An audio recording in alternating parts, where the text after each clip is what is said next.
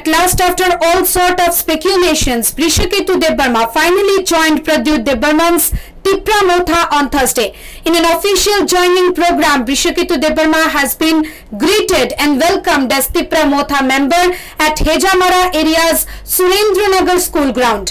Tipra Motha chairman Pradyut Kishore Debbarman and president Bijay Kumar Ramkhal remained present on the occasion apart from other Tipra Motha leaders and activists. This is taken as a major jolt to the IPFT party, which is in coalition with the ruling BJP.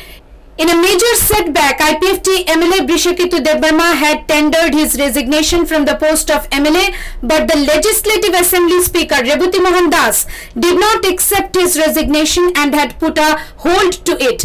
Thursday, when Brishaketu Debbarma officially joined Tipra Motha, yet after 10 days of submission of his resignation, Speaker Rebhuti Mohan Das has not accepted his resignation, which is completely unconstitutional. According to information from highly placed sources, the exit of IPFT MLA was planned and was to join Pradyut Debbarman's Tipra Motha. The development came hardly 3 months after defeat of IPFT against Tipra Motha in the ADC polls, when IPFT could not grab even a single seat in the ADC. The motive became more clear when 3 days after Brishaketu's resignation, Pradyut Debbarman went to meet him at his own residence and claimed it to be a friendly meet.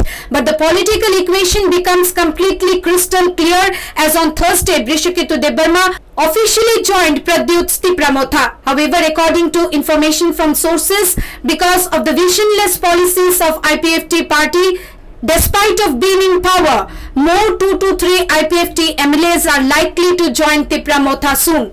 Bureau Report, Hallabol.